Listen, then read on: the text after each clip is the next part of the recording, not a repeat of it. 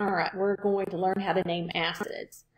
You know how to name bases and salts because it's just regular naming. On your ion chart, you look up the positive ion, look up the negative ion, and stick the names together. Okay, those are easy. Acids, though, are a little more difficult.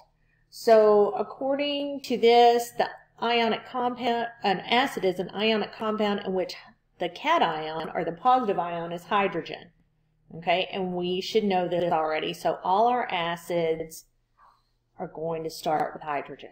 Okay, so it says fill in all the negative ions or the anions in your list. So here, where do I get these? I'm going to get these from my ion chart. Okay, so if it's a single ion, where are all my negative ions? Over here in the nonmetals, or a lot of them are going to be polyatomic ions. Okay, so if we see ATE, ITE, remember that's our clue that they're up here with a couple of exceptions.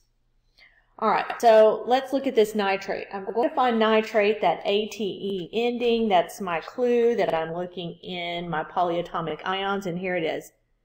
NO3 with a -1 charge, so I'm going to write that in my box. NO3 with parentheses with my -1 charge outside. Okay, the next one says formula. What am I going to do to write formula? I'm going to swap and drop. Swap and drop with what? Well, what did I say all acids are going to start with? Oops, is hydrogen. Okay, so I've got +1 hydrogen, the -1 nitrate. So if I swap and drop, those cancel out, so I get HNO3. Now I'm ready to name this. So I'm going to use this little cheat sheet up here to learn how to name.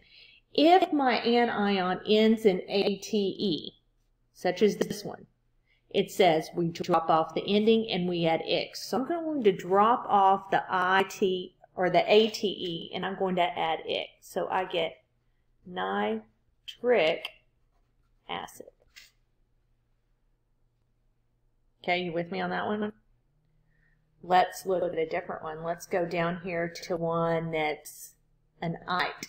Okay, here's one. Here's nitrite. So I'm going to do the same thing. I find nitrite, NO3, no, nitrite's NO2 -1. So there's NO2 with a -1 charge. And who's he going to bond with? Again, hydrogen. Okay, swap and drop, +1, -1 cancels out. So I get HNO2. But this time when I name it, it ends in ite. So I drop off the ite. And what do I add? OUS. So coming down here, what's the name of this acid? Nitrous acid. Okay, let's look at the last one. If we've got one, let's look at this.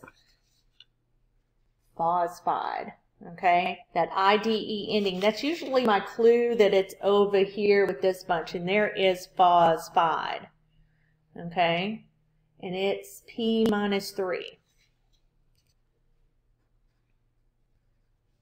okay, -3 charge, and again, who's he going to bond with? Hydrogen. Okay, so when we swap and drop with that, what do we get? We get H3P. And then let's go up and look here, look how to name this that ends in IDE. So it says that ends in IDE and there's no oxygen. What do? I put hydro in the front, drop off the IDE, and add X. So let's look at that. I'm going to drop off the IDE. So I have to put hydro in the front. Hydro.